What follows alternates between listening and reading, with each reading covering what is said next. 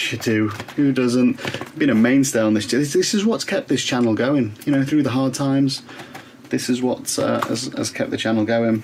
It's getting dark. I'm losing my daylight. I'm gonna have to artificially illuminate myself.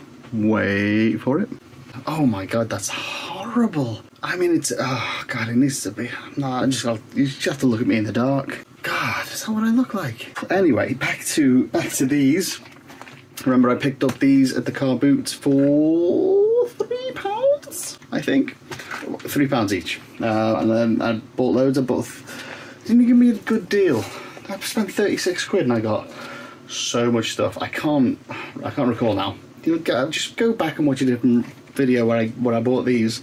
But £9.99 with free postage. Postage is going to be about £2.88.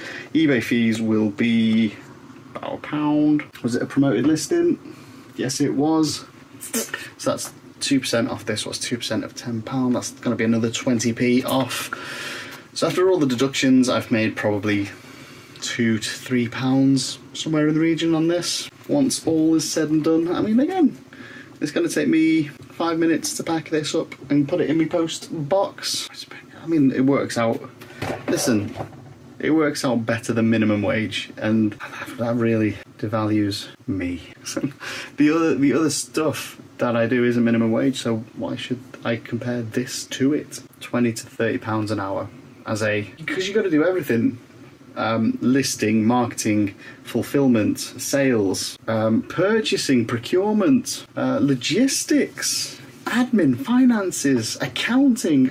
You got to do it all. It's a real one-man band sort of effort, and you do it just so you don't have to go and work in Sainsbury's or McDonald's, I suppose, and that is no disrespect to the people that do, but at almost 40 years old, that'll be further down the line than working retail. Like, I've managed bars and hotels. In fact, managing hotels was probably like the most fun job I've had in the past decade.